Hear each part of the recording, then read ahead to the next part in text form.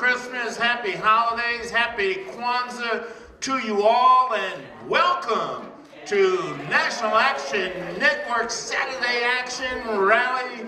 It is our special rally today because, of course, it is Christmas. So, Merry Christmas, hello, and welcome to the National Action Network Saturday Action Rally.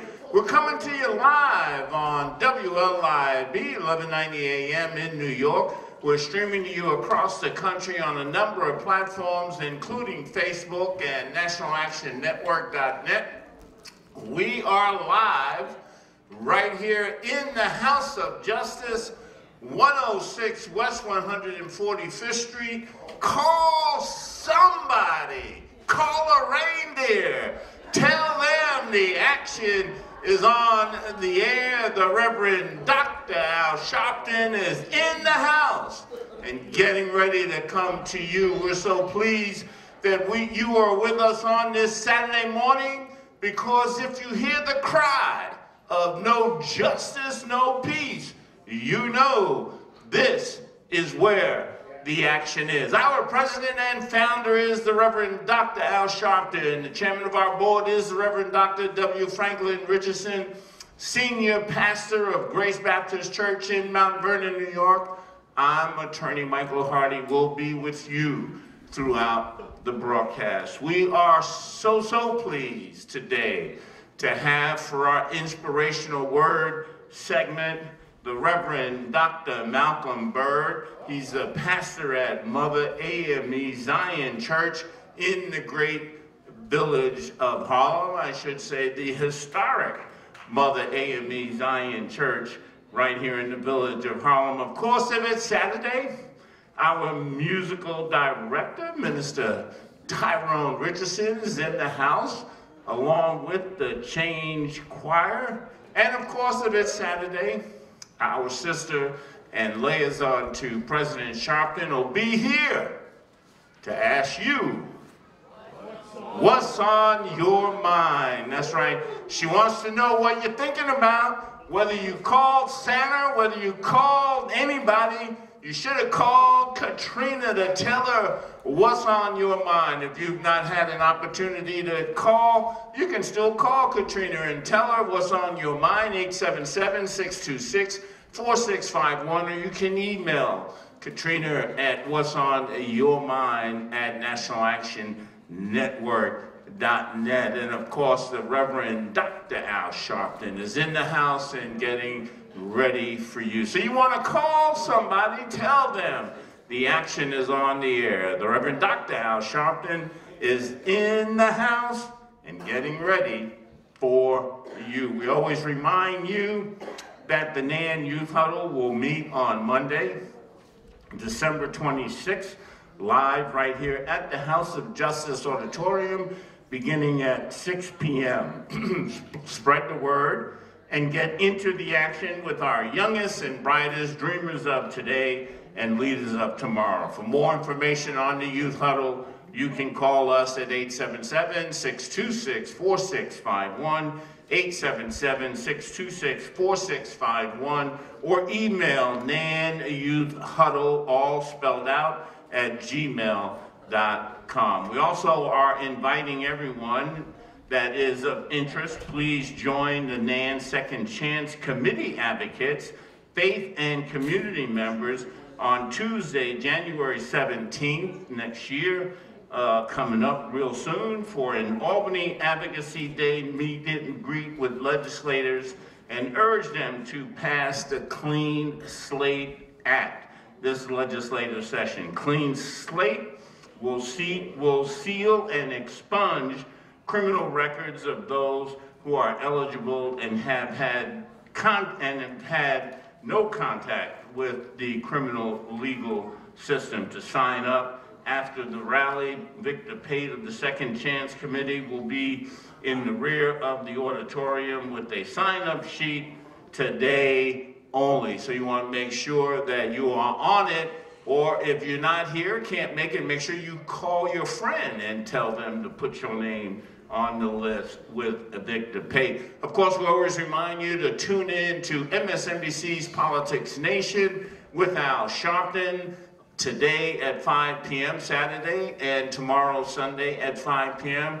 Tune in to Politics Nation on MSNBC with Al Sharpton. But right now, brothers and sisters, to continue the joy and cheer today is Dr. Alvin Ponder, Vice President of the New York City Chapter. Thank you, Attorney Hardy. Good morning, brothers and sisters, and listeners and viewers, and thank you for tuning in to another Saturday Action Rally with the National Action Network. Here's some information to keep you in the know. NAN to bring Christmas cheer to those in need. The National Action Network and Reverend Al Sharpton will host several New York City and state elected officials today, Saturday, December 24th, for the annual Christmas dinner and toy distribution right here at the House of Justice in Harlem, immediately after the weekly rally. The House of Justice is located at 106 West 145th Street, 145th and Lenox. Among those scheduled to attend is the U.S. Senator Kristen Gillibrand. This will be the first time since the COVID-19 pandemic that NAN will host in-person dining for Christmas. Thanksgiving marked the first time since 2019 that dining was held within the House of Justice as NAN distributed packaged to-go meals in 2020 and 2021 at this site. Now the NAN community will be able to reconvene for the holiday season as we prepare for the work ahead in this coming year, 2023. Now in Atlanta, the NAN chapter will distribute toys from our Atlanta office. For more information, contact the NAN Atlanta office at 678-732-0405. Those in Atlanta, again, that number is 678-732-0405. NAN praises the Department of Justice stance on drug sentencing policies. Reverend Al Sharpton applauded the U.S. Department of Justice's decision to end racially motivated sentencing policies in an announcement that was made last week. Reverend Sharpton said, quote, "As one who led marches in the 1990s about this unfair and racially tinged decision to prosecute and sentence people differently between crack cocaine and loose cocaine, I was more than pleased when I was informed by the Justice Department that they will no longer use those procedures." Reverend Sharpton added that this was not only a major prosecutorial and sentencing decision, it is a major civil rights decision. The racial disparities of this policy have ruined homes and futures for over a generation. I salute Attorney General Merrick Garland for taking this major step towards equality and fairness. Loudmouth. Haven't seen Loudmouth yet? It's the documentary in movie theaters that chronicles the life and activism of Reverend Al Sharpton. Now you go ahead and check and see if the documentary is playing at a theater near you. You can log on to our website at www.nationalactionnetwork.net. Preparing for King Day 2023. 2023 will mark the 55th year since the Reverend Dr. Martin Luther King was assassinated. It will also mark the 60th anniversary of the historic March on Washington in 1963, where Dr. King delivered that famous "I Have a Dream" speech. Now, more than ever, during the most challenging time in our nation, we must remember and protect Dr. King's threatened legacy. Founded in the spirit and tradition of Dr. King's principles, the National Action Network is proud to be the legacy organization of Dr. King. On this day, January 16th, next year, 2023, NAN encourages elected officials, community activists, clergy, and leaders across the country to pause and remember the example of Dr. King and the importance of his work. Our annual King Day events not only celebrates Dr. King's legacy, but also provides an opportunity to refocus on the work we each do to advance his dream. NAN will host his annual public policy forum at the House of Justice in Harlem in the afternoon of January 16th. Early in the day, there will be a King Day breakfast down in Washington, D.C. NAN chapters across the nation will also host events to commemorate America's moral and social justice leaders. Leaders gather to stand against racism and anti-Semitism. Quote, to take an active stand against the increasing instances of racism and anti-Semitism in our country, Mayor Eric Adams, Reverend Al Sharpton, founder, chairman and CEO of Vista Equity Partners and the chairman of Carnegie Hall, Robert F. Smith, founder and CEO of the World Values Network, Rabbi Shmuley Boteach, and Elisha Wiesel came together to host 15 Days of Light, celebrating Hanukkah and Kwanzaa in a unifying holiday ceremony on Sunday, December 18th at Carnegie Hall in New York City, reported the Jewish News Syndicate. Reverend Sharpton said that there's never a time more needed than now for blacks and Jews to remember the struggle we've gone through. You can't fight for anybody if you don't fight for everybody. I cannot fight for black rights if I don't fight for Jewish rights and other rights, because then it becomes a matter of self-aggrandizement rather than fighting for humanity.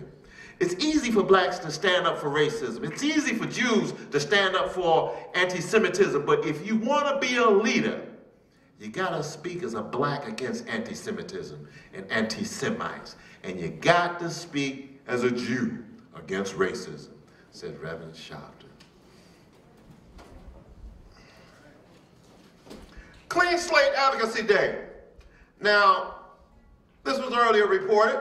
Please join the NAN Second Chance Committee, along with advocates, faith leaders, and community members on Tuesday, January 17th, 2023, Tuesday, January 17th, 2023, for an Albany Advocacy Day to meet with the legislators and urge them to pass the Clean Slate Act during this coming legislative session. Now, as explained, the Clean Slate Act will seal and or expunge previous criminal records of those that are eligible and have had contact with the criminal legal system. To sign up after the rally, Victor Pate of the Second Chance Committee will be in the rear of the auditorium with a sign-up sheet. Let's all participate. Welcome to all of you who have tuned in and joined us also via live stream at www.nationalactionnetwork.net and also live on Facebook at the National Action Network. If this is your first time joining us, and or if you're not a member of NAN, we welcome you to NAN and invite you to join us and get to the action today. For more information and to join, you may visit, again, that's www.nationalactionnetwork.net, or you can just call 877-626-4651. Again, that's 877-626-4651, or just text the word NAN, N-A-N, to 59769. Welcome. All right, thank you, Dr. Alvin Ponder. You know, Marvin Gaye says, what's going on? Katrina Jefferson says, what's on your mind? And she is here to ask you, what's on your mind? Sister Katrina Jefferson, the liaison to President Sharpton and coordinator of all things at the House of Justice. Good morning. Good Good morning, Attorney Hardy, and good morning to each and every one of you who are here with us live here at the House of Justice. To those that are watching by way of live streaming on our Facebook platforms and our website, www.nationalactionnetwork.net, and to those that are listening by way of WLID 1190 AM. Welcome to another weekend's conversation of What's on Your Mind, where you, the community, you, the people, have the opportunity to interact with the National Action Network by sending us your thoughts, your viewpoints. Maybe it's a conversation you overheard as you were commuting this week. Well, guess what? We love to hear from you. You can email us at whatsonyourmind@nationalactionnetwork.net. Again, that email address is whatsonyourmind@nationalactionnetwork.net. Or you may call us at 877-626-4651. We are going to start this weekend's conversation with feedback from one of our dear mothers. If this gentleman would take a seat, if he kindly. Good morning.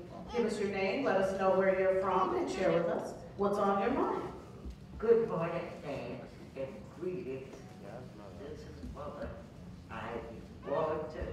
I just want to tell you, the song said, just want to tell you that I love you more than anything. I want to tell you guys that I am so thankful for your support and for putting up with me. And if I could sing, I would be like Michael Jackson did. Tell me who could ask for anything more. Tyler told me that. He said, that's all right, Mommy. You don't have to worry about trying to get your fly. Thank you, Dan. Thank you, thank you.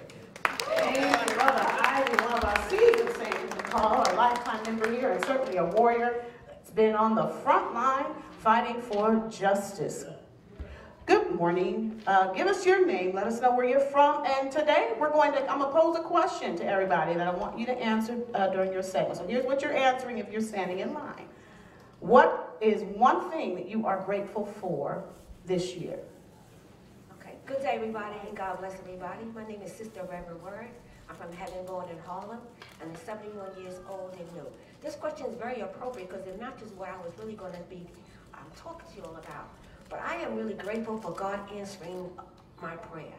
I have many prayers, but one in particular that I want to really extend and share with you all is I've always wanted to be part of a community that really is helpful, that really is blessed by God to do the will of God on this earth in the level of civil rights. We are fortunate to be given an opportunity to join National Action Network, and for me, that's a prayer answered. Today is a very joyous day. We're giving out toys and food. And I'm really grateful to God for answering my prayer, and I hope that many of you all have the same prayer on that level, and consider joining National Action Network. Good day, God bless you all, and Merry Christmas. Good morning. Give us your name, let us know where you're from, and tell us what are you grateful for this year. Good morning. I'm from the Bronx, Sandra Henson. I'm grateful that God has woke us up and let the breath stay in our bodies, because other people have passed on. And I thank God for the National Action Justice of this house, of his leadership, of Reverend Dr. Al Sharpton.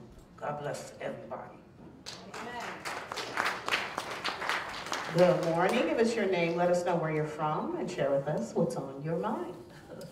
Good morning. I'm Reverend Goddess Kennedy, and been with National Action Network from the beginning. And I am so grateful and thankful to be alive, thankful for all that has happened, that we're able to do this again. Because the last time we did it was in 2018. Yeah. So to be able to be here, be alive at 84 years of age. I introduced the Christmas elf in 2017. So 2018 was the last time we did it, and I was the Christmas elf. So today, I'm the Christmas elf again. I'm grateful for the 84 years. I'm grateful for, especially for you and that precious baby. I'm so grateful for Reverend Dr. Al Sharpton and the National Action Network family. Thank you so much. And I'm going to close out with what I am grateful for, which is our volunteer team here at National Action Network. Yes, that does deserve a clap. For those that are watching or listening, and certainly those that are here in the house, our volunteer team is what supports the work that we do on a day-to-day basis. We wouldn't be able to do the holiday programs if we didn't have the volunteers here to support. So for those that came out to help set up, and those who helped set up the toys, and those that are here today or in transit to be a part of our Christmas celebration, I am grateful for your service. Not only today, but certainly throughout the year. And I encourage all of you, if you are listening or watching or here in the house and you want to become a part of our volunteer team here at NAN, please see me immediately following the rally. I'd love to get your information and get you plugged in to the action here today. And if you are watching or listening, you can call us at 877-626-4651 and leave a message for Katrina. And that concludes this weekend's conversation of What's on Your Mind. Keep in mind that everything that you've heard today were simply the thoughts and the viewpoints of those that contribute and do not reflect those of the National Action Network directly. And you can interact with us, engage with us, be one with us 24 hours a day by emailing us at whatsonyourmind@nationalactionnetwork.net. Again, that email address is whatsonyourmind@nationalactionnetwork.net, or you may call us at 877-626-4651. Back to you, Attorney Harvey, and happy holidays. All right, thank you, Katrina Jefferson, for What's on Your Mind. Brothers and sisters, you know our musical director is in the house. He's also the leader of the Change Choir. We're going to have our soloist, Tisha Hunter, come right now. Good morning, good morning, good morning, good morning. Does anybody have any joy this morning? Come on, come on. Merry Christmas to everybody, and I pray that you have love and peace in your life.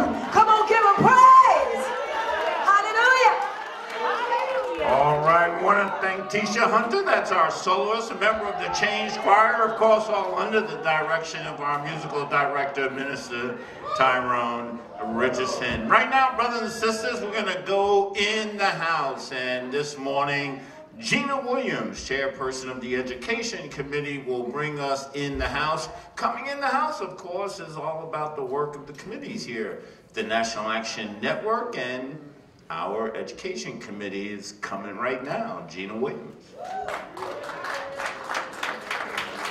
Thank you, Attorney Hardy. Thank you all. Welcome, Nan. Good morning. On this Christmas Eve morning, our founder and president, Reverend Al Sharpton, courageously and fearlessly continues the rightful, joyful fight through psycho-economical, racial, educational, civil rights justice, creating a space and an opportunity for all to get involved in this national action movement. District 5, New York City Public Schools, underneath the leadership of our superintendent, Dr. Sean Davenport, and his team are on an upward swing of success with the House of Mecca for our children of color, reminding collective partners, this is who we are, Harlem family, where failure is not an option. Only outcomes of goal-oriented, successful measures are the road traveled. D5, working with collaborative partnerships, navigating through collaborative framework, especially regarding Black Studies curriculum. D5 schools now, the attendance is steady, increasing almost at 90%, the highest improved attendance with goal opportunities to go to 100%. The District Attendance Action Committee developed a district coaching strategy, tier success for support-based attendance rate, chronic absenteeism rate, and subgroup data. Now, how are they doing this work? This is going to be through communication nudges, emails, phone calls, newsletters, virtual check-ins and trainings, communicating with parent coordinators. And if you see a child on the street and you know that they have to be to school by 8:30, village, please, I'm encouraging you, stand up, check in, encourage them with that nudge to get to school on time. Our CEC 5 monthly meeting, which had occurred on Wednesday, December 21st, we had the School of Construction there, talking about the 5-year capital plan. This is very important because this is where all the money is coming. Their mission is to design, construct a safe, attractive, environmental safe space for children throughout many communities of New York City. School of Construction is dedicated to build and modernize schools in a responsible, cost-effective manner while achieving higher standards of excellence, safety, quality, and integrity. Citywide highlights, though, $20.1 billion are being spent on capacity, accessibility, electrification, technology. They're going to be doing TC removals and playground improvements. The capacity budget, $8.75 billion. New capacity replacement programs, class size reduction, early education. District 5 in 2023 will open the Black Association Daycare located at 110 West 146th Street, occupying 100 seats. That's right around the corner from our House of Justice. And our subcommittee, we will be joining them underneath the leadership of Brenda Ricketts to follow up with our reading, involvement of literacy to upmold mobility for success. The mandated programs are going to be in a description of accessibility for auditoriums, broiler construction, cafeteria, the kitchen areas, climate control, domestic piping, exterior masonry, windows, playgrounds, roofing, the pallet parts that do the ceiling to secure that children have a healthy environment, since this is a high rate asthma control, population in which we're living. Now, a lot of question is, how is this capital planning happening? Well, that is a very complicated question, and it has a strategic answer. This is a collective, collaborative, community route. So it involves citywide initiatives. The funding is coming from elected officials. The problems are coming from the school facilities and the emergency issues to be addressed. The building consideration of assessment surveys. Now, people would like to know, what is a resolution, Reso 8 project? Well, it's school specific on capital improvement. It enhances the projects that are funded by individual grants from New York City council members or borough presidents. These projects are important to the school community because they help the Department of Education to enhance the facilities in existing school building.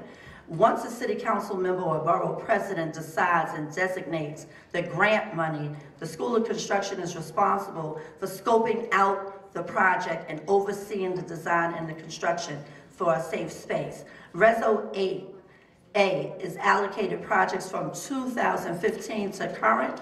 There are 28 Reso 8 projects right now funded for $7 million. So libraries, 1. Playgrounds, science labs, that's STEM programs to elevate our children to a higher level. More importantly, the School of Construction Authority is dedicated to increasing the participation of minority-owned and locally based businesses. Enterprise on School of Construction Authority, in addition to mentoring programs, which provides key support access to capital and business opportunities for qualified emergency of minority Black women. So I encourage you, you have a thought, you have an idea, you have a program that's going to help our children elevate. You are a woman of color, bring it to the Department of Education, become a vendor, and get involved in this process. It takes all of us in this village. The School of Construction also has a program for high school students, 10th and then college students as well. And they are training to get involved to learn about the construction and how it begins, because not everyone is going to college, but however, there are other opportunities for them to exceed, and we should explore those opportunities. But as the NAN Education Committee is working diligently, bringing speakers to the NAN stage for our community to inspire and empower success for all, I encourage you to please get involved and be at the table in these meeting rooms. I also want to highlight Reverend Al Sharpton is very encouraging and motivating, and he is asking us to be supportive to our education trinity. What is that? That would be Mayor Adams, Chancellor Banks, all the superintendents, but I'm in particular to my superintendent, Dr. Sean Davenport. I thank you for your time and attention, and I encourage you to get involved in our NAN Education Committee and other committees as we collaborate. Thank you. All right, thank you, Gina Williams, for that report. Right now, brothers and sisters, once again, our musical director, Minister Tyrone Richardson, along with the ensemble.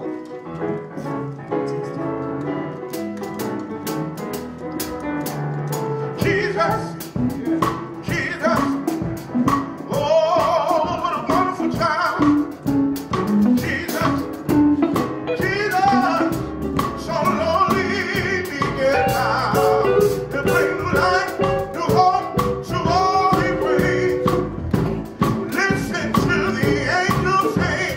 Glory, glory, glory.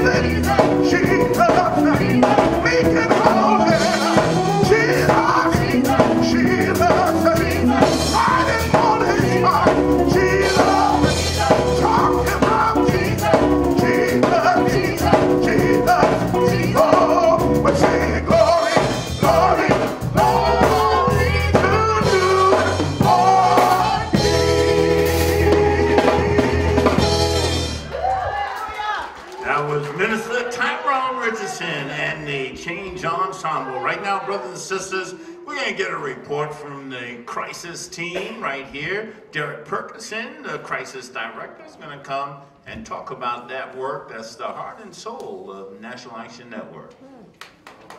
Thank you. Good morning. Good morning, National Action Network. Good morning, NAN. First off, I'd like to say thank you, NAN family. Thank you to our president and founder, Reverend Dr. Al Sharpton, and attorney Michael Hardy, NAN staff, NAN membership, and our wonderful, hardworking NAN volunteers.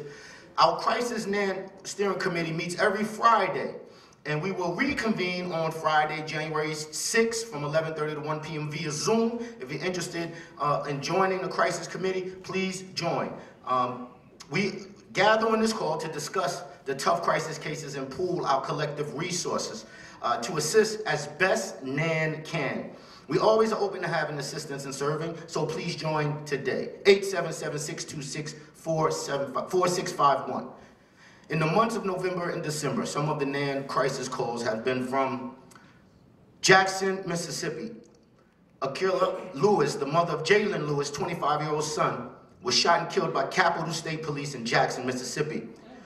The fourth such shooting involving the Capitol Police in Jackson, Mississippi, and the first shooting resulting in death. Jalen was shot during an encounter Sunday night with officers in Mississippi's Capitol Police Force. The family claims Jalen was being followed in an unmarked police car with heavily tinted windows. They further claim that the police never identified themselves nor gave Jaden time to do anything. The family is looking to see the autopsy report and to retain attorney Lee Merritt. The Capitol Police is a unit of the Mississippi Department of Public Safety, the state agency that oversees law enforcement. At a community meeting, Pastor Dwayne Pickett said Lewis was close friends with one of his sons. Pickett said he spoke to an officer who was at the scene of the shooting. He also spoke to a man who was in the car with Lewis. Pickett said he was told Lewis was shot in the head through the windshield of a car. The pastor, who said he is supportive of police officers, referred to the Capitol Police as a cowboy-type group of guys that were hired from a neighboring county. Some of these officers were rejected from other places.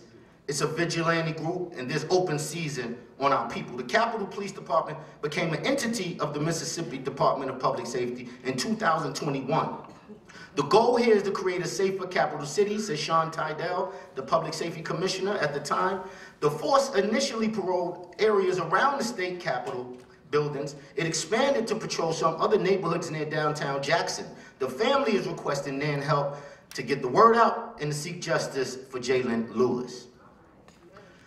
In some unfortunate news right here in Harlem, the NAN Crisis Department received a call from the family of Harlem, New York, Elijah Irving, aka Sugar Hill drill rapper E.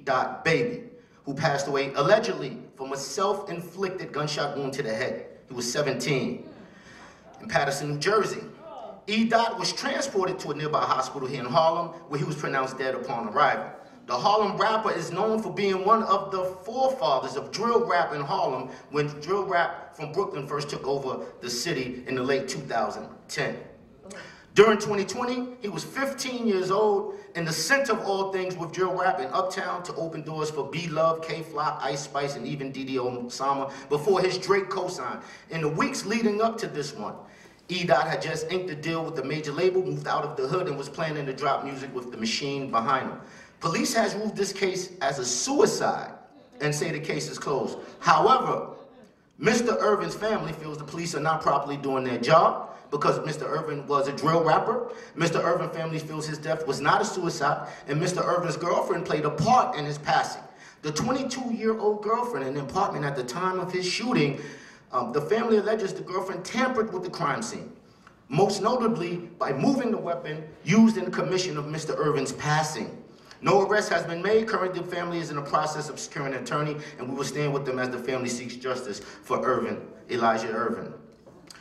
NAN also received a call from Memphis, Tennessee. Miss Felicia Young received a call from a detective stating that her son, Pedarius Sanders, 27, was hit and killed by a car walking alone on the interstate. Mrs. Young is claiming she's not being allowed to see her son's body. She is also claiming the police will not let her see the autopsy report, nor the body cam footage. States that she's getting the runaround. She says that when the family saw the body, the injuries was inconsistent with someone that was it was consistent with someone that was beaten, eyes swollen and everything. Also states that before he was allegedly killed, she received a call from a Caucasian woman that stated she was concerned that something was going to happen to him. Police have been reluctant to pull a body cam. Autopsy report is pending. Incident happened October 13th. Seeking legal assistance, NAN is assisting to help to secure the autopsy report and possibly the body cam footage. And we also got a call from Lafayette, North Carolina. Miss Bennett, her son was killed in March of 2020. There was a fight. Initially, they said it was a homicide. Now they were saying it was a suicide. The house where the son was attending a party was the home of a family member of the chief of police. They're seeking advocacy as we speak. In Spartanburg, South Carolina, Miss Beverly Reese, her son has mental illness, was walking in the middle of the road, was picked up by the police, was taken into detention center. 24 hours later, he was found dead. Has not gotten any information on cause of death. We're working on these and many more cases. If you'd like to volunteer, help us. 877-626-4651. Thank you. All right, thank you. Derek Perkison, the Crisis Director here at National Action Network. Brothers and sisters, we are so pleased to have today for our inspirational word, Reverend Dr. Malcolm Byrd, pastor of Mother AME Zion Church in the village of Harlem. Let's welcome. Good morning, NAN family, and Merry Christmas to all of you who are here present and perhaps those of you who are viewing today. Our fearless leader and founder, the Reverend Dr. Al Sharpton, a few weeks ago was named to City and State magazine's publication of the 100 most influential and powerful religious leaders in the state of New York. Our founder was not only named to that 100 list, but he is #1 on that 100 list. I am number 84 on that 100 list. So that tells me I got a little work to do.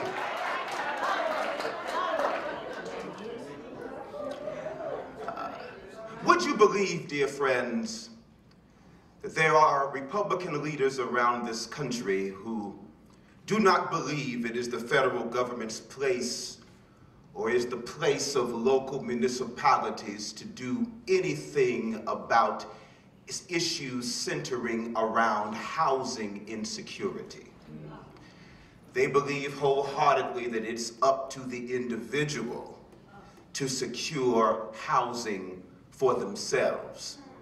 They don't want the government interfering with ensuring that people have access to quality places to live. They are not interested in being sanctuary cities, providing place for persons to have even temporary domicile anywhere near them. And most of these Republican and conservative leaders consider themselves bona fide Christians. They are Bible-toting and Bible-thumping. They attend Sunday school. They can quote the sermons of Billy Graham and other conservative religious leaders and preachers. But if they ever opened up the Bible they tote and thump, they will note that central to the theme of Christmas morning is a unique instant of housing insecurity. If you were to search the Christmas morning narrative in Luke's Gospel, the 2nd chapter, you will note that the innkeeper said to them, "I don't have any room for you. My place is full. I'm filled to capacity. And even if I have had the room, you all don't look like you could afford the rooms that I have." But there is a place out back. It's is not much. It's not even suitable for human habitation, but I do have room in back. If you can handle the smell of stable animals, if you can handle sleeping upon straw, I do have a place out back for you. And it appears as if this woman that you're with, she appears to be great with child. So if I were you, I would get back to that place as quickly as you possibly can. I know you're wondering where I'm going with this on this morning, but I'm here to tell you, if you are here this morning and you have experienced housing insecurity at any point in your life, you know what Mary and Joseph were experiencing on that Christmas morning. It's a terrible state to be in, to not know if you have a place to lay your head. And that's why the work of the National Action Network is not just holiday work, but it's everyday work, because every person deserves a place to lay their head. And here we are on this Christmas Eve, as we are approaching Christmas. What is so unique and significant for marginalized people when we do an assessment of the Christmas story? And here is what makes it so unique. Here is why it's so special for us. Not just because there's garland and there's a tree and there are wreaths and perhaps there's a Christmas gumbo brewing on somebody's stove right now, but here is why Christmas is important to marginalized people. Jesus did not enter this world through the Plaza Hotel or through the Waldorf Astoria. Jesus entered into human space through an insecure space. Jesus himself was housing insecure. And that's why when I pray to him about my brothers and sisters who are experiencing housing insecurity, I can talk to Jesus about it, because Jesus already knows. He's been there before. And as I take my final 30 seconds, as I take my seat on this Christmas Eve, if you're here this morning and you're wondering what's going to be under your tree on tomorrow, if you're here today and you know your money's been acting funny and Christmas tomorrow may not be what you want it to be, let me encourage you to do an assessment of what you have right now.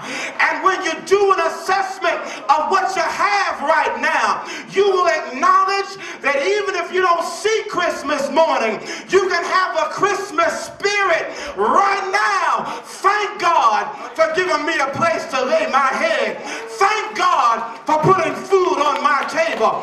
Thank God that though it's 8 and 9 and 10 degrees outside, I can sit in a warm space with the National Action Network right now. I can thank God and have a Christmas spirit every day of my life. Joy to the world, the Lord has come. Let earth receive her King.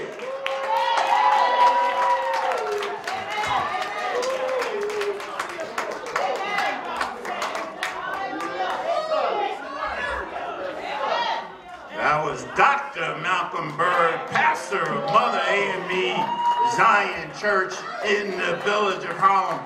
Brothers and sisters, just want to give you a quick note in the loving memory of Margaret Lamb, a dear sister of National Action Network, lifetime member who recently moved on in celebration of Kwanzaa. Join the National Action Network New York City Chapter Political Action Arts and Culture Committee celebrating Kaumba creativity. Come out and celebrate our family, community, and culture here at the House of Justice, 106 West 145th Street, Saturday, December 31st, 12 to 4 p.m. There's also a book drive by the Education Committee. Bring fruits or nuts to share. Owen Rogers Men's Auxiliary. Right now, brothers and sisters, I want you to get on your feet because I'm bringing to you the president and founder of the National Action Network, the Reverend Dr. Al Sharpton.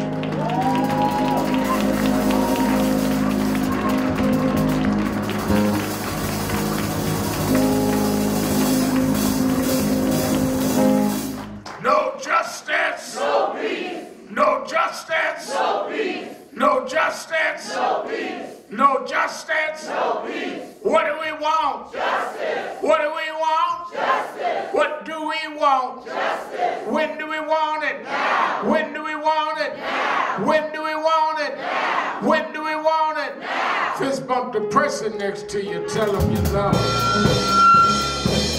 Give up and never give in. A change will come if they fell with it. Troubles and trials won't last always. With God on our side, nothing but right. Hold on, be strong. A better day is coming and it won't be too long. Yes, change will come. Change will come. Change will come. Starting with you. Your change will come.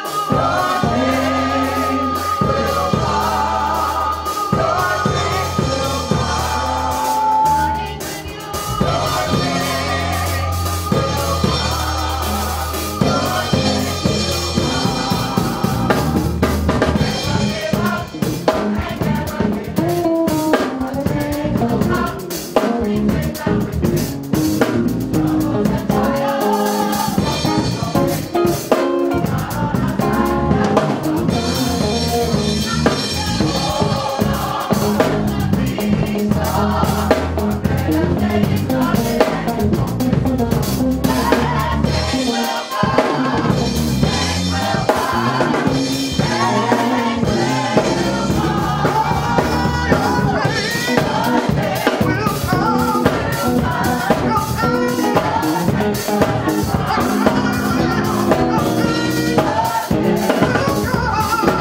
change Ago, there were 5 young black and brown men that were brought and coerced into a rape and beating in Central Park.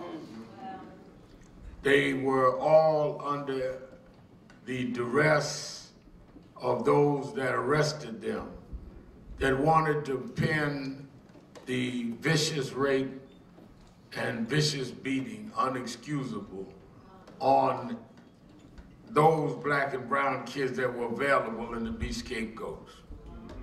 And they coerced them into making statements that were to their detriment. And they were castigated. They were, in many ways, totally castigated by the media. Sentenced, put in jail. There was a businessman in New York that bought ads out in the newspaper saying that they should be executed. They should reach or be given the death penalty. 33 years later, after they were exonerated, after Corey Weiss did the most time, 14 years, who's here this morning. This week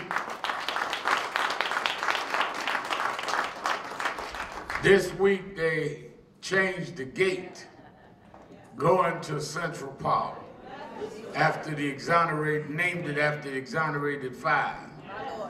And this week, the same week, that Corey Weiss and the other 4 got the gate, they executed the referral from the Congress to the Justice Department to bring criminal charges against the guy that bought the ad against them 30 years ago.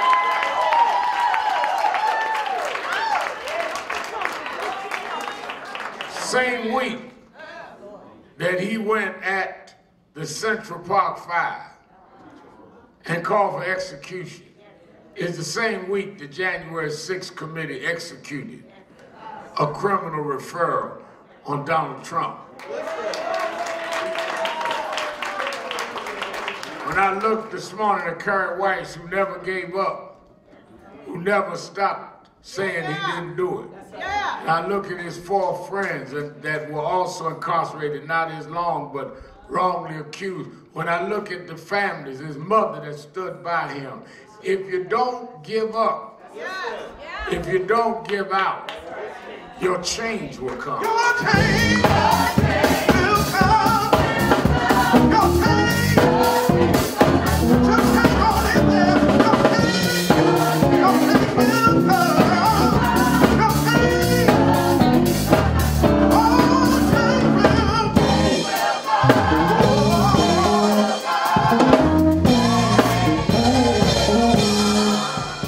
Many of us are going through things that we don't know how we will make it. Yeah. But I come to tell you that I've been through storms. Yes. I've been through trials and tribulations. Yes.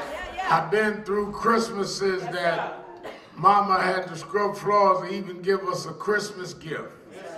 But today, Mama don't scrub floor. Mama been gone, but her son will stand with other sons and daughters to give gifts to children and to give food to hungry. If you just hold on, God will turn your curses into blessings. Make your downs turn into ups. Go through the valley and head to the mountaintops. Your change will come. Your change will come. Your change. Do you believe it? Your change will come. Your change. Oh, change will come.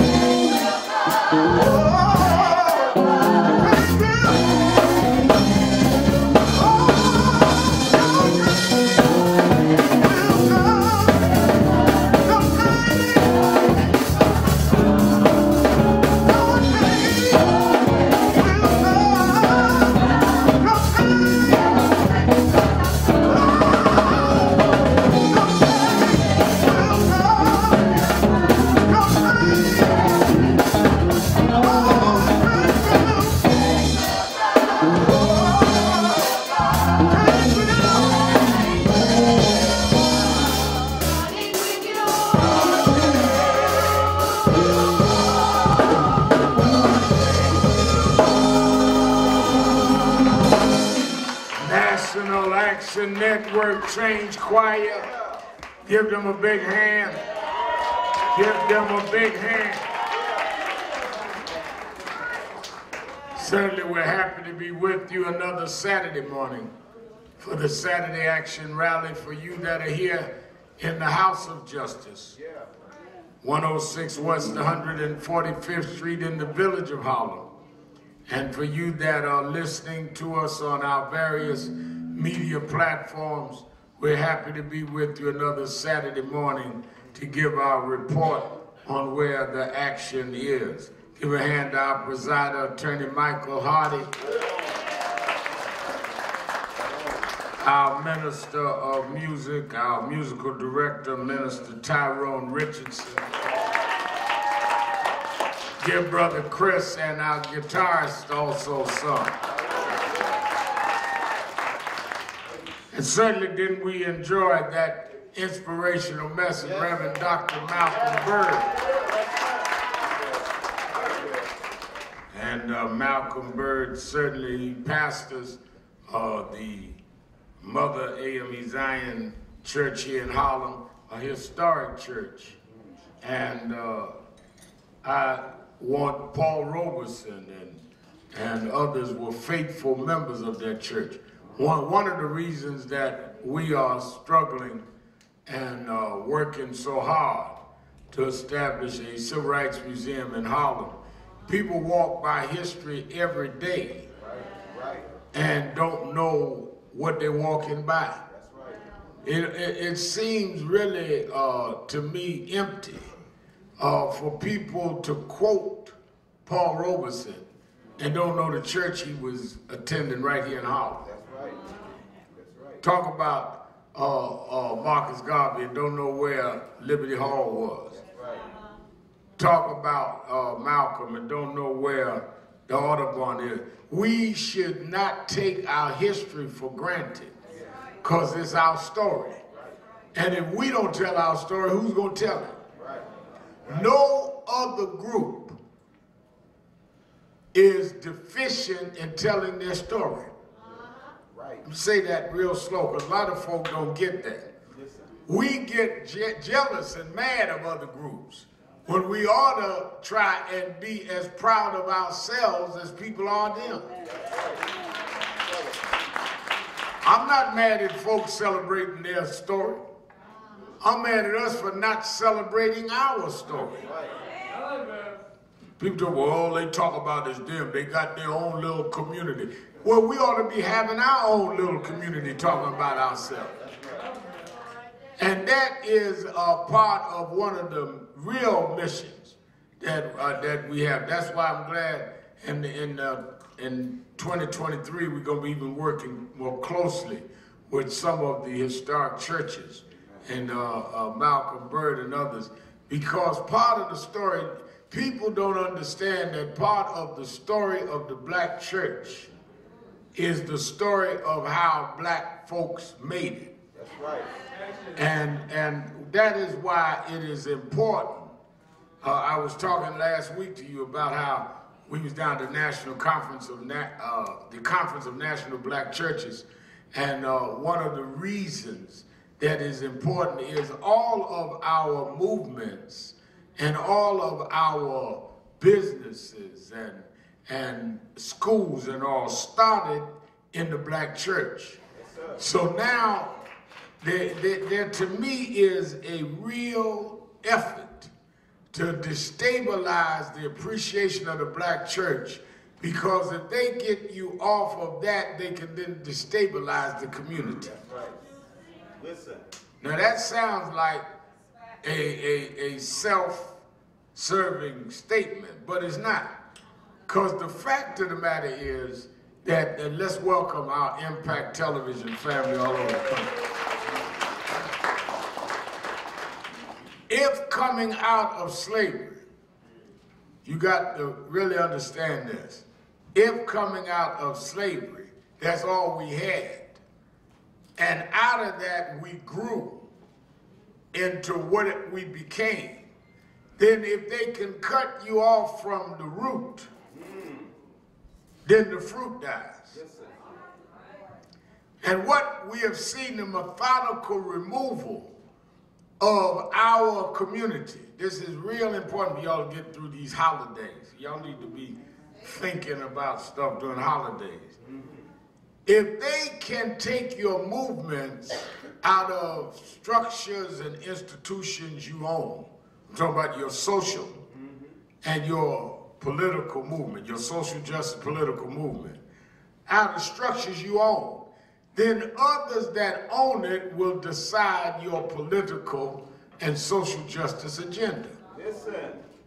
So as long as they decide it, then the case of Bernard Prasad in Inglewood is not deemed as important because they didn't decide that. How come some things are considered news and others are not? Why is some things important and others are not? Is who's in charge? Who tells the story? Y'all that have seen the documentary on me, Loudmouth, we start with talking about the hunter and the lion. If the lion told the story, the hunter wouldn't be the victim. We've allowed them to take the black church and remove it from the social and political movements of our country and allowed some self-described folks who call themselves progressive to decide what is important to us. same thing they've done in the music business. We've gone from the music in our community controlled by black music companies, Motown, Stax, Gamble and Huff, Philly International, radio stations owned by us, all that gone. And now the big corporations own the record companies. The conglomerates own the radio stations. And that's why you done gone from Aretha singing Respect to folk talking about calling you a hoe and a bee with a WAP. Listen. Listen here, man. Listen here. You preaching. Lord, you preaching. Tell you how you got here. Lord, have mercy. If we grew up in the 60s, where they were still fighting segregation in the South, but our song in our mind and in our heart was respect, was black and proud, was what's going on, was change gonna come. It inspired us to drive toward liberation and freedom and civil and human rights. If you're raising your kids now, calling themselves the N-words and hoes and B's and WAP, and then you wonder what's wrong with the kids, you set them on a rhythm of self-destruction. Because you are not in charge of what's put in your psyche. Preach it. Gentrification is a result of the neutralization of our institutions. Everybody talking about gentrification. Well, where'd it come from? They neutralized the pillars of our community. And if we don't deal with that, we'll never change this earth. One of the tenets of one of the last things Dr. King put in place was he said we have to deal with the economic struggle. He said first we dealt with the legal question of public accommodations. Then we dealt with the question of voting. He came north and he said we got to deal with the economic struggle. Went to Chicago, dealt with open housing, and left a program which was just a division of SCLC, his organization, called Operation Breadbasket. Jesse Jackson was a staff member in Chicago. Fred Bennett was the head of it nationally in Atlanta. Later, Reverend Jackson became the national director. The idea was that if you operate your community as a power base economically, everybody that does business in your community had to do business with you. So first thing we did, and I was youth director here in New York, first thing we did is if you had, at that time the big supermarket chain was A&P. Some of y'all old enough to remember A&P. We said, well, if you're gonna have stores in our community, you're gonna have blacks on the board of A&P. You're gonna have blacks having contracts to build your A&P supermarkets. You're gonna have black lawyers you use. You're gonna have black contractors. And you're gonna put our magazines and newspapers on the shelves. Because we go shopping, Reverend Bird, and get to the counter, wasn't nothing there but Life magazine, Look magazine, People magazine. What about Ebony and Jet? You in our community. And we started making them deal with economic accountability. Well, they wanted to cut all that off. And they created them what they called the new school kind of folk, trending folk. And it went from A&P to Walmart. And y'all ain't got none of them contracts and none of that we fought for. They destabilized the institutions, telling you that, well, your fathers is old. That's yesterday. Don't listen to the old stuff. In fact, we don't even need the denominations now in the church.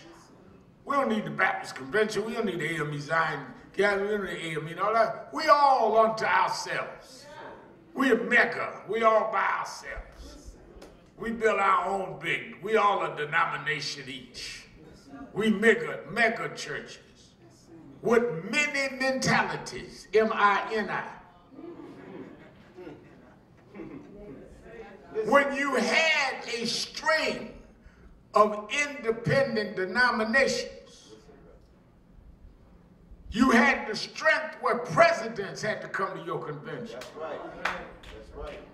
But when you started building your little independent self-glorification, you all became marginalized. And your members started watching white evangelists and destroyed your base. That's why we built NAN, to try to continue what King and Reverend Jackson and others was doing. That's why I don't need to worry about, am I offending somebody when I stand up here and talk about what they did to Nolan Farrell Thomas. Where Nolan? What they did to Reverend Keith Gatson. I'm on these cases. They call us, we talk about, we get together after the holiday. Well, I'm going to keep calling their name till we get together. Because they did to them what they did to the exonerated five. Nobody going to shut us up. That's why Derek Ferguson was talking about when we deal with a crisis department. Why you need a crisis department, Reverend? They got assemblymen and councilmen and all of that. Because some of them don't respond. And we are a community in crisis. That's right. That's right. And you are claiming to be spiritual and holy, but not concerned about those in crisis. 9 degrees in New York. And you're not worried about human beings laying out in the street homeless, scared to go to a shelter, and you running from your car into your heated house, saved, sanctified, and not looking at people laying there in the street, hoping they don't get frostbite. Something wrong with your Holy Ghost.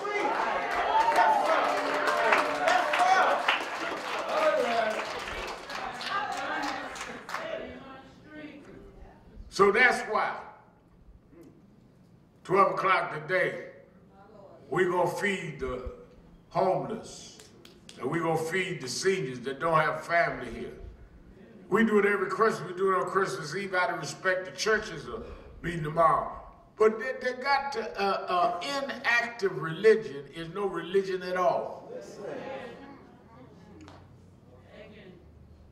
You know, one of the stories Jesus told that is the most poignant story is he talked about how the man was robbed and beaten and laid by the side of the road. Someone of his same faith walked by and kept walking. Ignored him, got on the other side of the street. So, just like some of y'all see homeless folk and cross the street. While you quoting scriptures, you cross the street. While you speaking in tongues, you cross the street.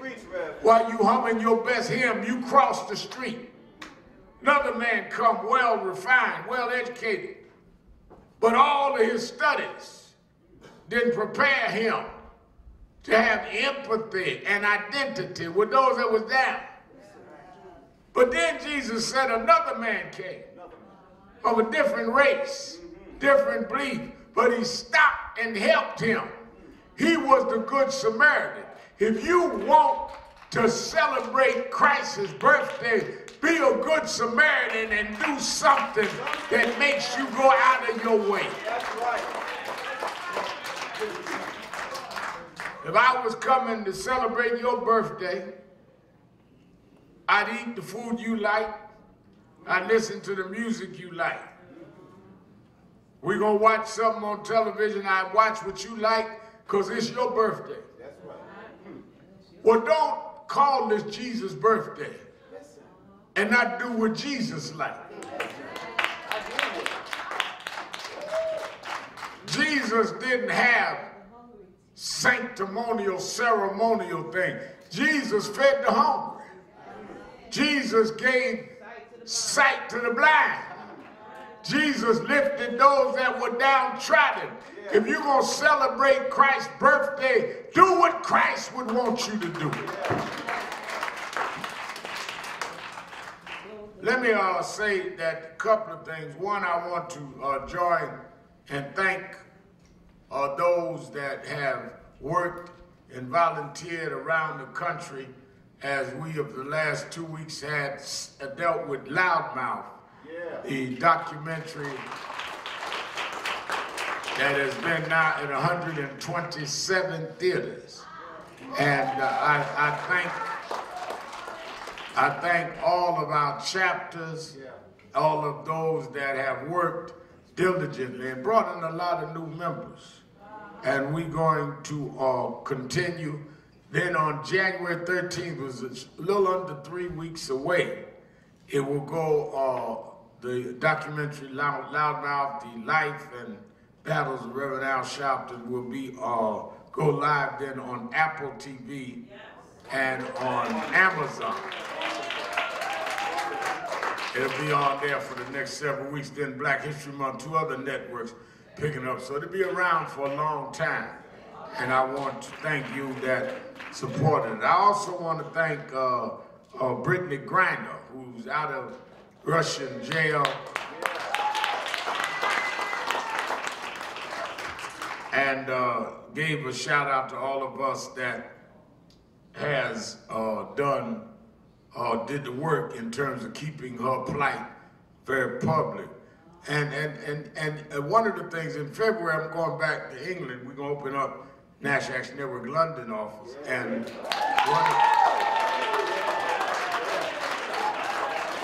one of the things that bothered me, I was reading this week, I had to jump in, is there's a guy on television there who's also a columnist named Jeremy Clarkson, and who said that he's going to attack Meghan Markle, who married the prince, and said that she was a bunch of names, and then he went into the Game of Thrones and said, I can't wait till they take her village to village naked and yell shame at her all over England with all kind of racial and misogynist stuff. So, of course, I attack that. We getting ready to go over there and deal with these kinds of attitudes.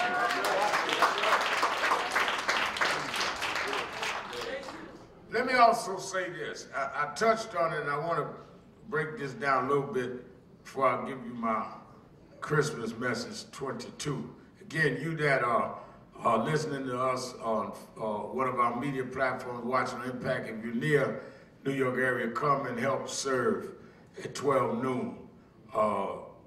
People here, we have every year for 31 years, we feed the homeless and seniors, and we eat our dinner here. And we usually do it on Christmas Day, but we're going to do it Christmas Eve because we want to respect the church. Let me say the January 6th committee came out with its final report. Now, a lot of people just take the headline. I want y'all to really stop and think about it. They interviewed under oath, which means that you could be punished with perjury and go to jail. So people usually are very careful about what they say under oath. Under oath, you had one young lady who was the assistant, was the head of the office of the chief of staff to the president. Chief of staff named Mark Meadows. His right-hand lady said that she was there and heard Trump say, well, I don't want to be embarrassed, but he knew he lost. So this whole thing of them saying that this was a stolen election they knew at the top they had lost and promoted this in the first place. Start right there. They raised on this stealing the vote, stealing the election. This whole thing they started on social media, we was robbed. They raised over $250 million, knowing that they lost the election. Which in and of itself, to raise money, knowing that the basis that you're raising it for is untrue, is a fraud.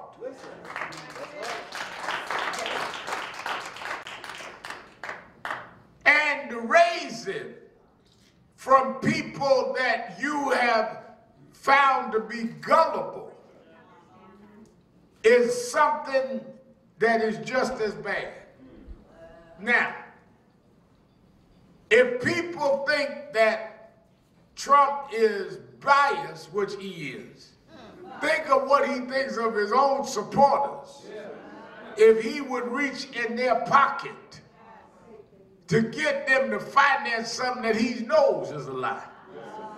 So not only don't he have any respect for us, he don't have no respect for them. Secondly, they said that the groups that they knew were violent, Oath Keepers and others, were part of the organizing of January 6th. Thirdly, and this became very interesting to me, they said that they all were very unclear when took the fifth. Fifth means, I won't answer that on the grounds it may incriminate me. When they were asking who financed the people getting to Washington on January 6th. Now, the reason I'm taking this step by step, I want you to follow this finance piece. National Action Network has in the last several years sponsored some of the largest marches in Washington. We did the 50th anniversary march with Martin Luther King III. We did the march in 13. We did the march in 2020 in the middle of the George Floyd pandemic. 200,000 plus each time. Part of how we were able to do it is that we were able to get people buses from all over the country. Am I right? Yes. Some of y'all have rode on the buses from right here at the House of Justice to those marches. Every year, Attorney Hardy and our legal department files what they call a 990, which is public record on how you spend money. Every year, part of the 990s is if we had to buy buses for this march or that march or whatever. Why is nobody demanding in the Congress, since the January 6th committee come out with this, is some people financed the buses that brought the insurrectionists to Washington? And why did they finance it? How many of y'all here in the House of Justice got on a bus, rode with us to Washington? All right, now, y'all know NAN paid for the buses. But let me tell you something else you knew. You knew what time to be here. And you knew what time we were leaving to go back. Is that not right? And you knew the place of departure. Because if you didn't know the place of departure, you'd be left in Washington.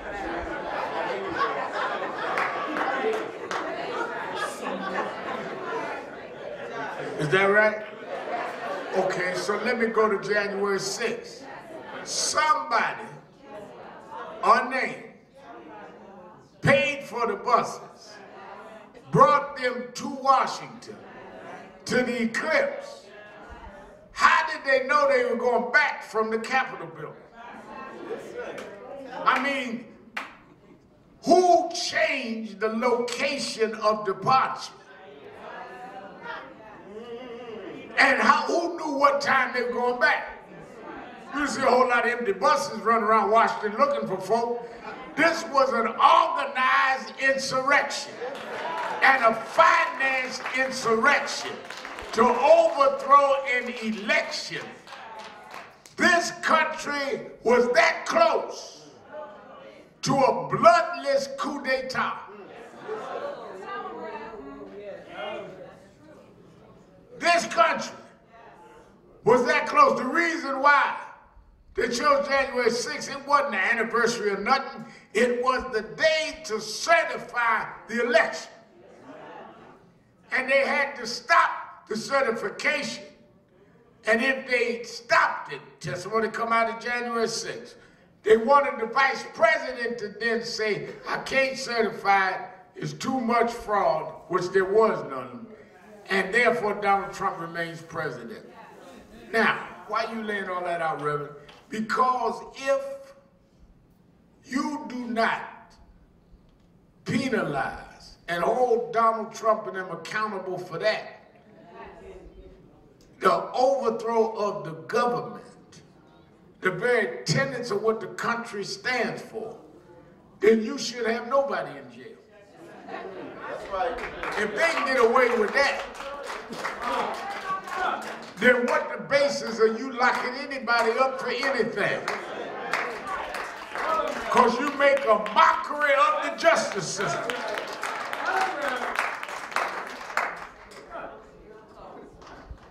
Well, you know, Reverend, y'all ought to be careful how you talk. No, you ought to be careful how you don't talk.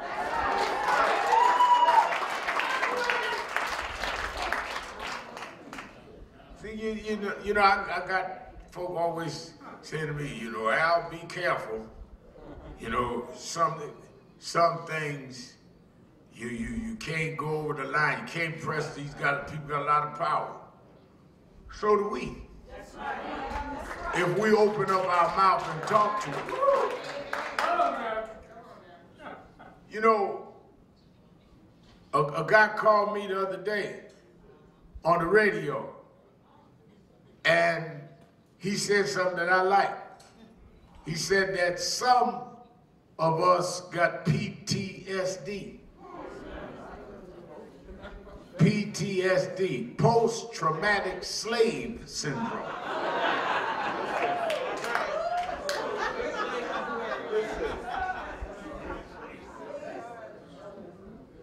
We still thinking like slaves. Well, we can't talk about that stuff. That, you know, that's for the masters to talk about. I'm on MSNBC 5 o'clock every Saturday and Sunday, do morning Joe during the week.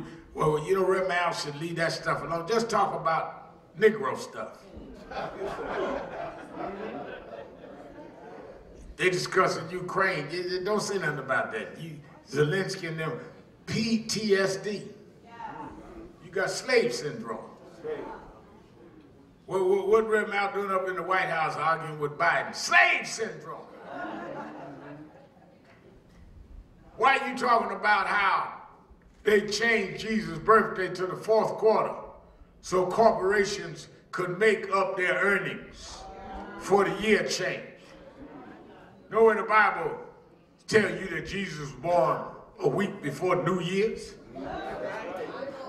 This was a corporate decision to turn a profit in the 4th quarter, where they get you to go out and spend money that you don't have, running up your credit card on your bad credit.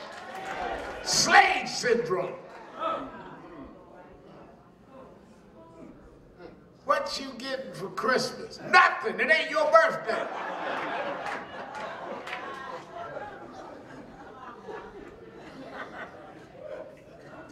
And we raise our children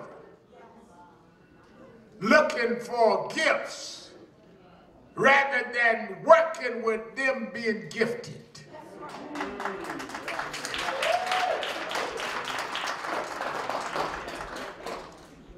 And that's why We meet here on a weekly basis. That's why we're all over radio and television, trying to wake our people up to get back on track. Because everything that we achieved, we had to do it ourselves. Ain't nobody gonna come for us and save us but us.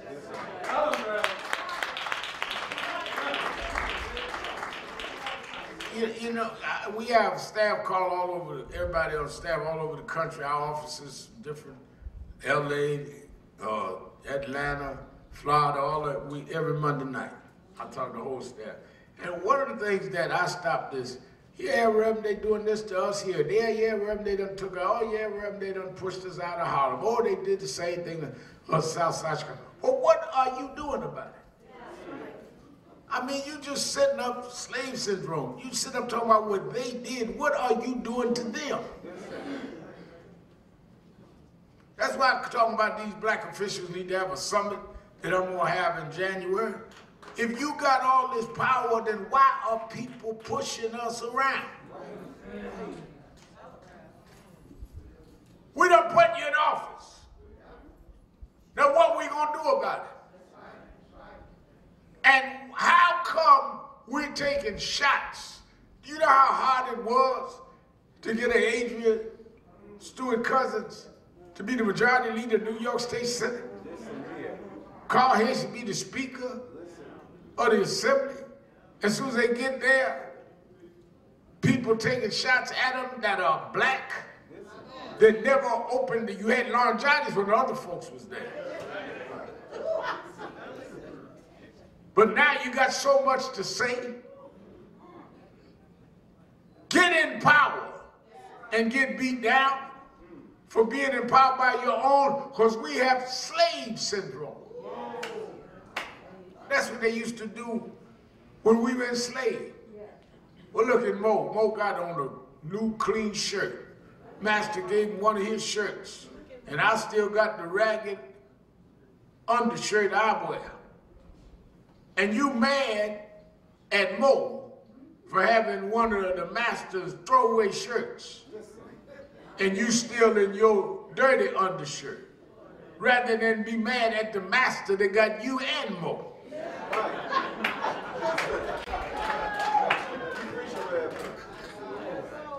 But that's a slave syndrome. Play you against each other. You know, they always talk about the crab in the barrel and how the crabs be crawling all over each other, and that's what we do, crabs. Every time one go up, pull them down. Crabs. That's your job. Black get a little position better than you. Who they think they are? Y'all get in the coffee clutch and start grabbing them, pulling them down. They don't know this about it. Crab mentality. But if the crabs had sense, the crabs would get together and push the lid off the barrel, and there'd be enough room for all the crabs. I'm in the business of organizing crabs. Let's get the lid up off of us. There's enough room for all of us.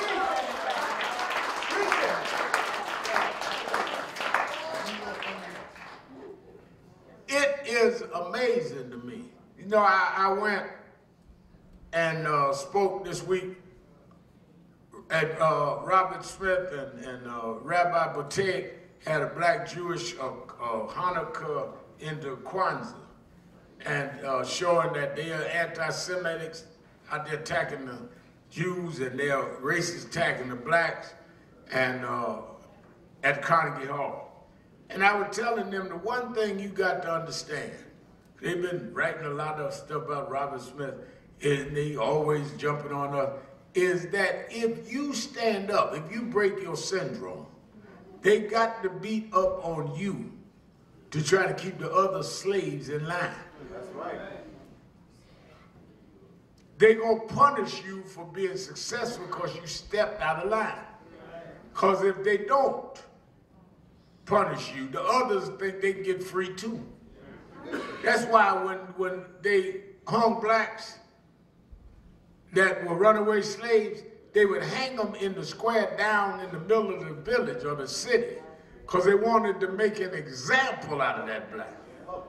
They didn't go have private lynchings. They lynched them publicly. And folks that would go to church and sing hymns would then go to the square. They'd have food. Like they was having a picnic. Watching them hang a ex-slave that got out of line. And that's what they try to do with us all the time, and we become a part of it. And those that break out, I told them last week at Carnegie Hall, don't y'all ever forget, when they started, you know, they got these romanticized, sanitized stories about civil rights movement. When Rosa Parks, who was an activist, who was a secretary in the NAACP, Rosa Parks, first of all, y'all need to stop them lies. That old woman got on the bus one day, she was just tired, weary, they asked her to move, and she was too tired, wouldn't move, got arrested, and people got mad. No. Rosa Parks was not tired. And Rosa Parks was not weary. Rosa Parks knew exactly what she was doing. It was not accidental, it was intentional. Because they wanted to confront the Jim Crow laws. And she had the courage and the background and backing to stand up and do it. Now, when she did take the seat and they arrested her, and Gray, some of y'all watched Politics Nation a few weeks ago, I had Fred Gray on. Still alive, still functioning. And Fred Gray became a lawyer at Gwen Carr. They then met in Montgomery and said, now, what we need to do, again, they met, the churches met. Why did the churches meet? Because the churches are funded by their members. And there is nobody funding them that could tell them not to meet. That's right. One of the reasons why 31 years of National Action Network, we never take federal, state, or city money, is because we are funded by what we do with fundraising activities and by our members. So can't nobody call us from the government and say you out of your lines, because you're supposed to follow the guidelines. And Eric Garner ain't in the guidelines. And Freddie Gray ain't in the guidelines. And marching about second chance ain't in the guidelines. We determine the guidelines because we have what they call unrestricted funds. Problem you got now is too many of our churches are restricted. Which is why you need some unrestricted. Well, where you get that idea from, Shopton, when y'all got started? We ain't had but about $200 when we started. 180 of that was Attorney Hardy's.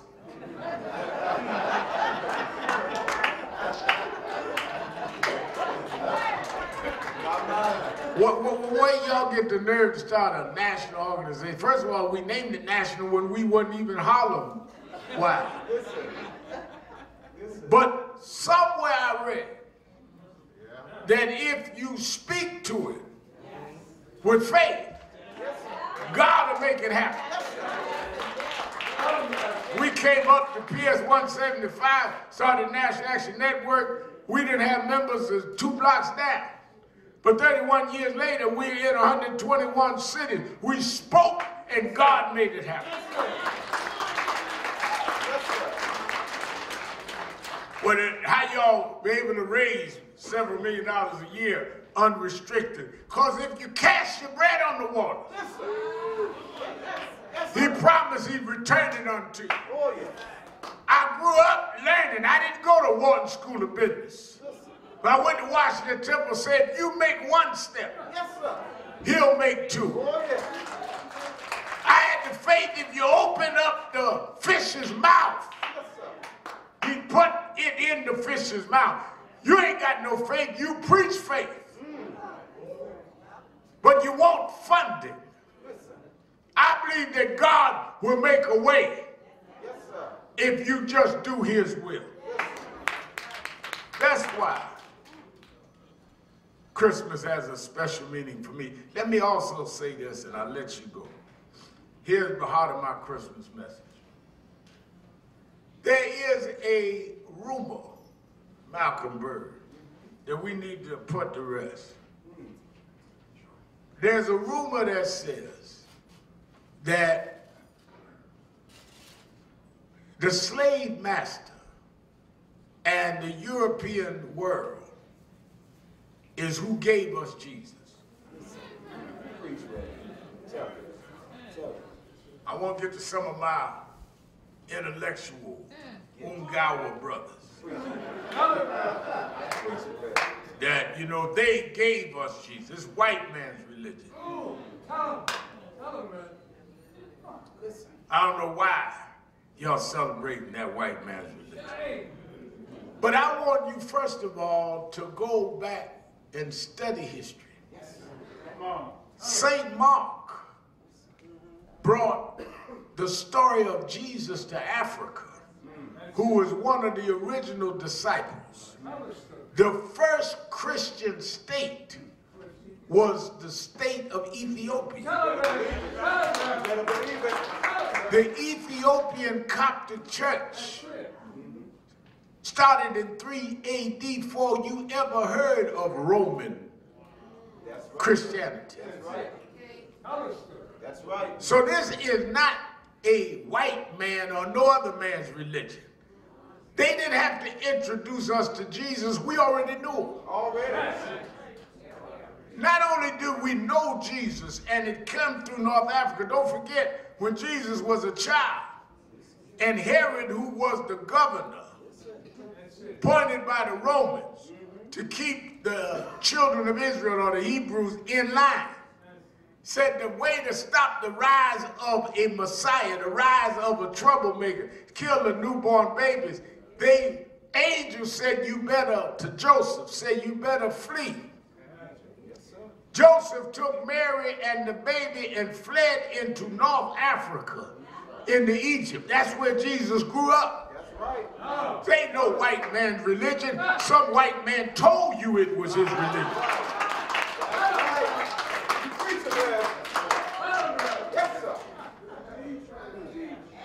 Look at his story. Malcolm Bird talked about it, right? It's the, first of all, if you believe, you that are believers of Christ, and I am. I don't apologize. Some of y'all talk, well, that's how they raised me. No, no, no. I was raised that way, but then I believe it for myself. Yes, sir. I don't apologize. Oh, yes. You shamed of God, he shame of you. I proclaim it in public, that's why he blessed me in public.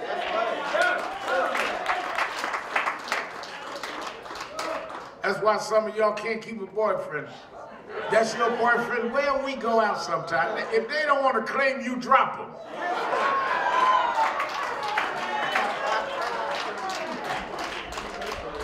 I wouldn't have a God I wouldn't proclaim. I wouldn't have a Savior that I wouldn't say he saved me.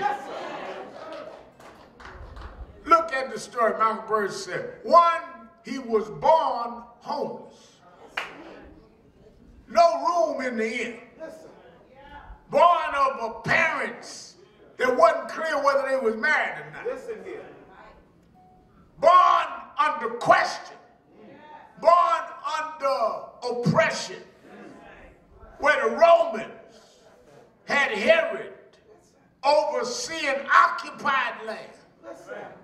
Why would God, who made the heavens and the earth, why would God, who created all things, why would God, who set the rules of the universe and made the laws of everything from gravity across, why would God send his son into that condition? What I just outlined, homeless, under occupation, question of his parentage in terms of their marital status.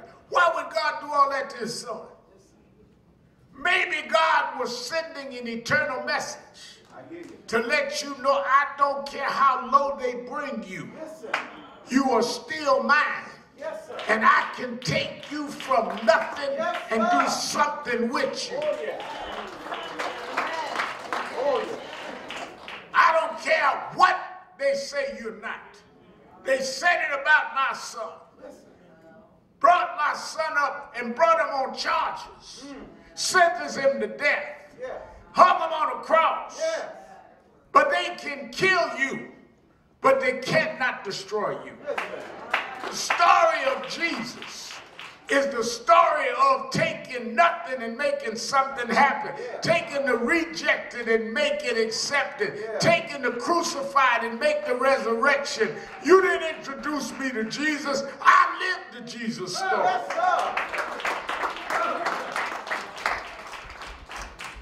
Jesus was not something that somebody conjured up. Jesus was something that God sent to say, if you believe in him, say John 14, believeth in me. If you see me, you've seen the Father. So that's why we can identify with Jesus, because Jesus identified with us. He didn't come in a palace. He didn't come in a mansion. He didn't come inheriting royalty. Came from a broken situation and took all they had and rose up anyhow. And that's why Christmas is special. That's why the birth of Jesus is special. I was reading this morning in the New York Times that this sister wrote an op-ed talking about how she didn't know that certain gospel black hymns were written by whites. This guy, Robert McGimsey, wrote this hymn in 1934, Sweet Little Jesus Boy, born a manger, we didn't know who you were. Well, that's true. They didn't know who he was, because some of them was born with privilege. They didn't know who he was. Some of them was born knowing 3 and 4 generations who they came from. They didn't know who he was, Stephen Marshall, because some of them never had to want for nothing. They always had room in the end for them. But I knew who he was. I knew because I've been homeless. I've been down. I've been castigated. Christmas is for those that are downtrodden. Christmas is for those that have been crucified. Christmas is for those that have been marginalized. Christmas is for those that have been rejected, that can stand up and say joy to the world. Y'all thought y'all put me down. I'm going to bounce back anyhow. Joy to the world. You call me an ex-convict, but I'm just a pre-reorganizer and a remanifestation of what God did. Joy to the world.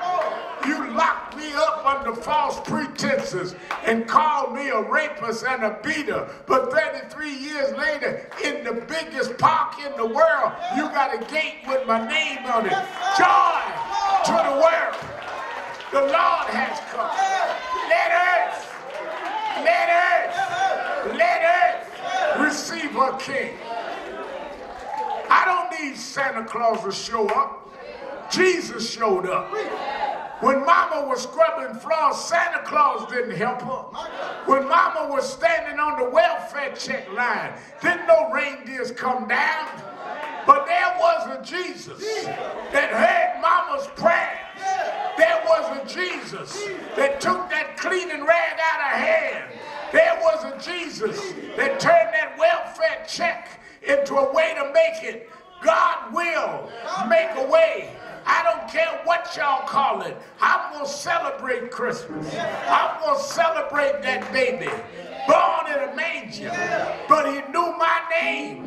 He walks with me. I don't need no white man to tell me about Jesus. He talks with me. He tells me that I'm his own. I come to the house of justice. Say happy birthday, Jesus. Sometimes it's been just me and you. Happy birthday, Jesus. You helped me in the time of trouble. You've been my help when I was in trouble. You've been my company when I was lonely. You've been my friend when I was by myself. You've been my lawyer in the courtroom, my doctor in my sick bed. Happy birthday, Jesus. Happy birthday, Jesus. Happy birthday, Jesus. Joy, joy, joy to the world. Yeah.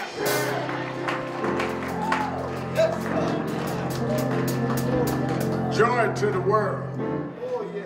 The Lord has come. Let earth receive his king. Joy. It's a liberation day. It's a celebration day. This ain't about what you bought.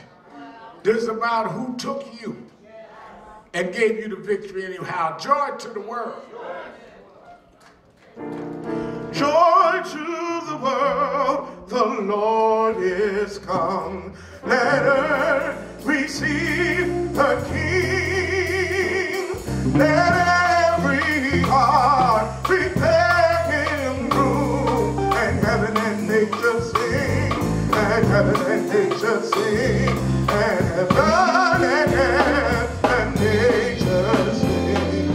He rules the world with truth and grace, and makes the nations rule. The glory of his righteousness, and wonders of his love, and wonders of his love, and wonders of his love. He rules the world with truth and grace, and makes the nations rule. The glory of his righteousness, and wonders of his love, and wonders of his love, and wonders of his love. Oh, joy to the world, the Lord is come. Let earth receive a King. Let every heart prepare him room. And heaven and nature sing. And heaven and nature sing. And love and nature sing. Everybody's singing. Everybody's singing. Everybody's singing.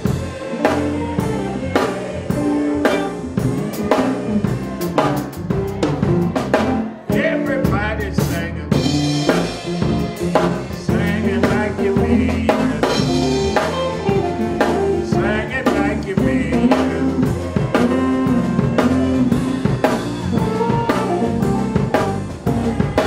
We want justice.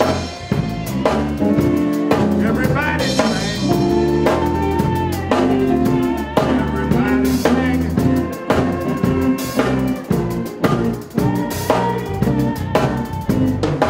One more time. One more time. One more time.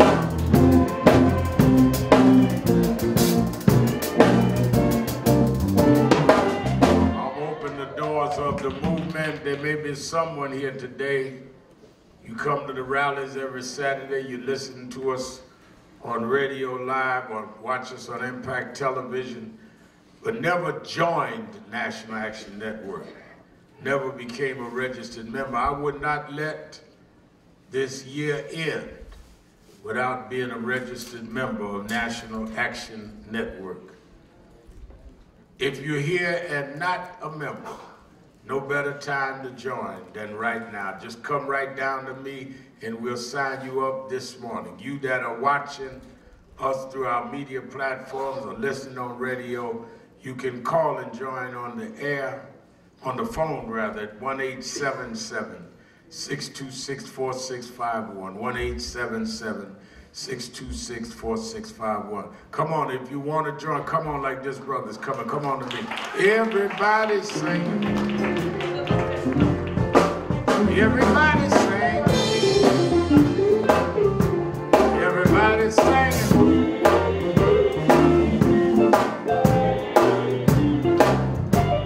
Sing it like you mean it.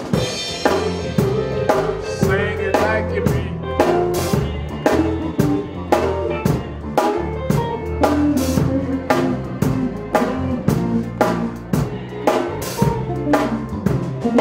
One last time.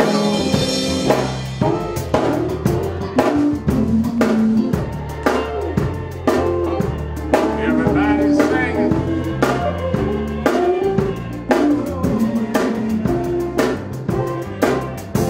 All right. Let me say this. I'm going to raise our offering, then we're going to set up to start feeding people. But I talked about earlier in the broadcast about the Central Park 5 that are the exonerated 5. And Kerry Weiss is here every week. Stand up, Kerry.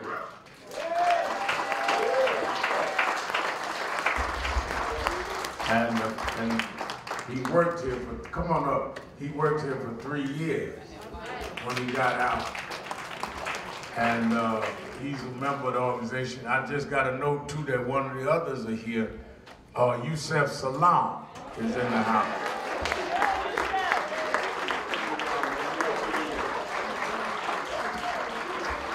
And Yusef wanted to thank the people coming out. Come up, Yusef, stand up over here. I think he running for something. He ain't told me, so I ain't announced it till he tell me. But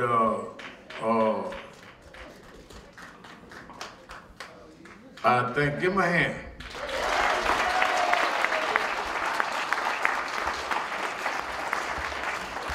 I think it was monumental to have that gate named after them. And one of the things, Curry, that I want to see them do is just like we go to Selma and go across the Edmund Pettus Bridge every year, remembering the march. Curry, I want us to go to that gate every year and remember what happened up north. These are the Scottsboro boys of now.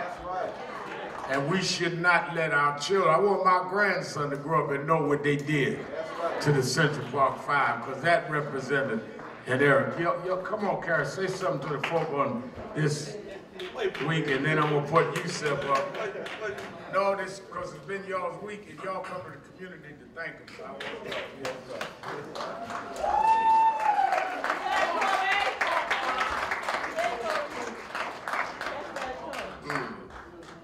Word said, salute a day from New York.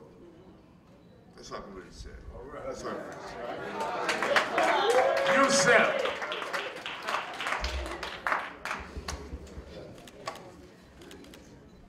Listen, I want to thank you, but more importantly, I got to thank this young man right here.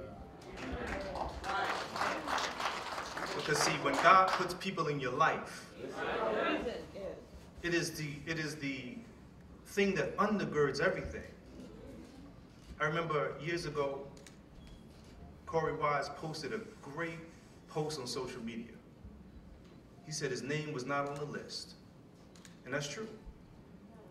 But sometimes, even if your name is not on the list, like he said, you got to go anyway. And if it wasn't for him, these beautiful things that happened wouldn't be possible. Because Corey was still in the prison when the young man found religion and saw Corey and said, I gotta tell the truth. So even though Corey's name wasn't on the list, he came 33 years ago to have my back, to make sure I was safe. And 13 years later, he's the one who became the magic key that led us all out of the hell that we were experiencing. So listen,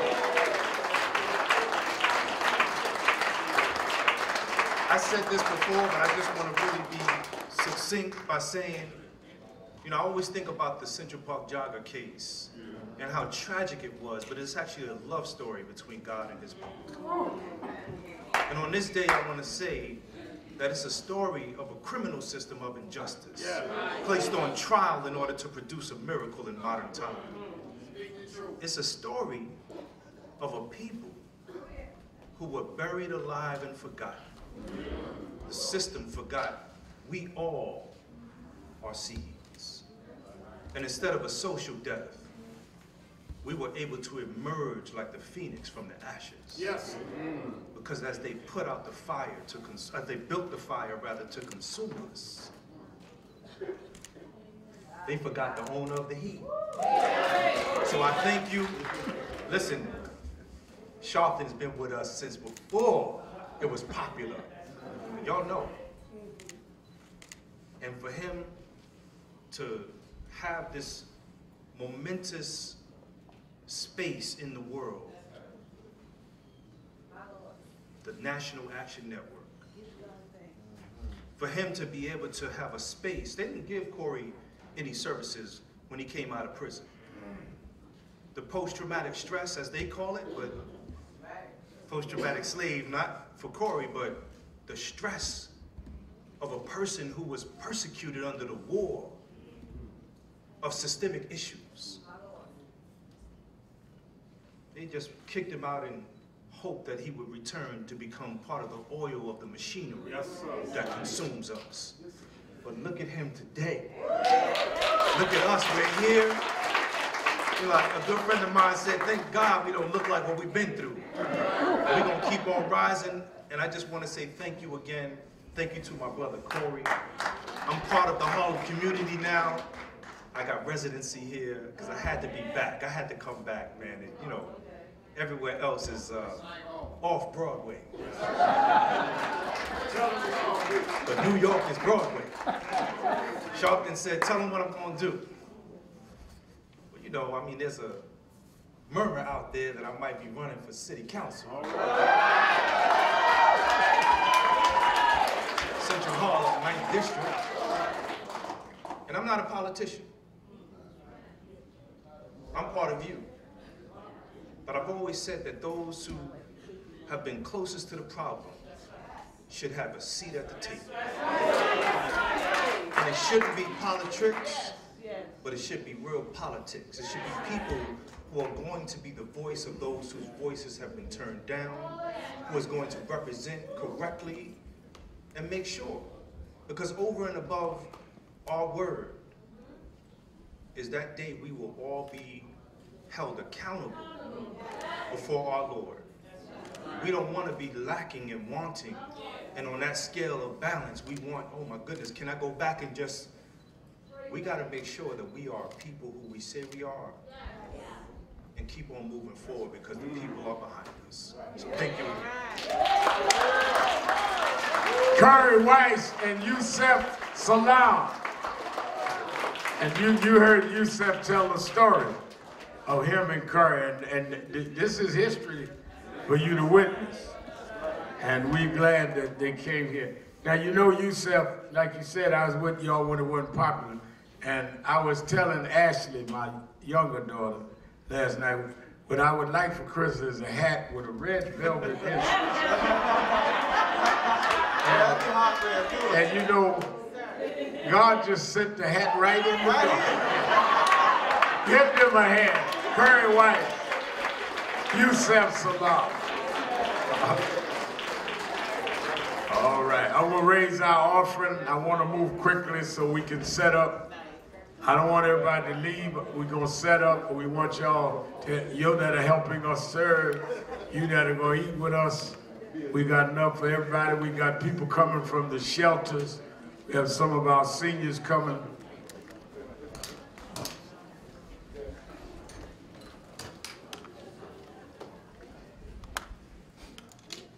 Katrina Jefferson's done a wonderful job with the staff here.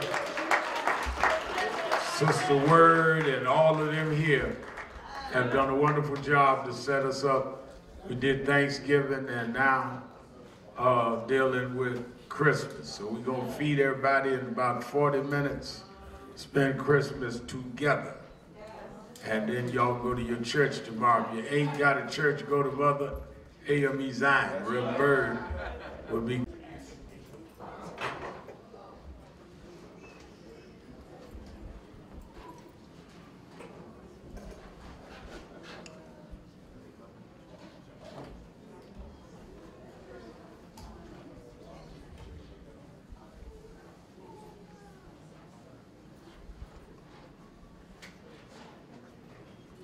Alan Williams, we're very happy to have you join. We are very, very, very happy that you've become a part of this Justice family.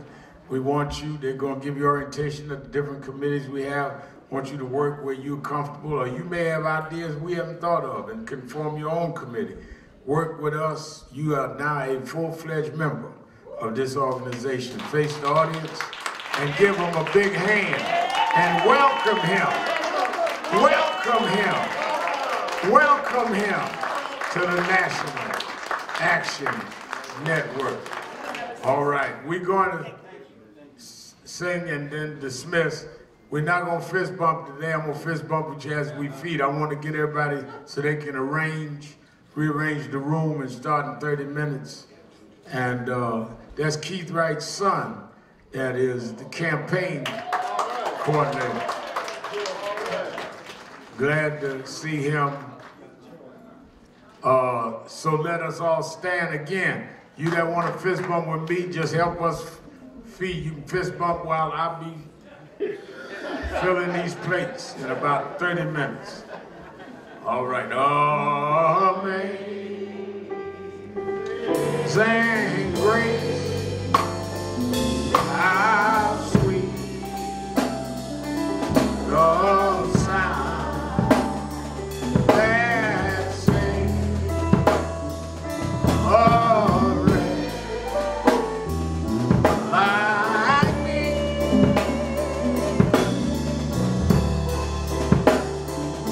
I was lost, but now I'm found. Was but now we are an African people, robbed of our name, our language, our families, our self-respect, but we shall rise, never to fall again. Up, you mighty race, we can accomplish what we will. No justice, no peace. No justice, no peace. No justice, no peace. Fist bump with the one you're next to, and let's set up for our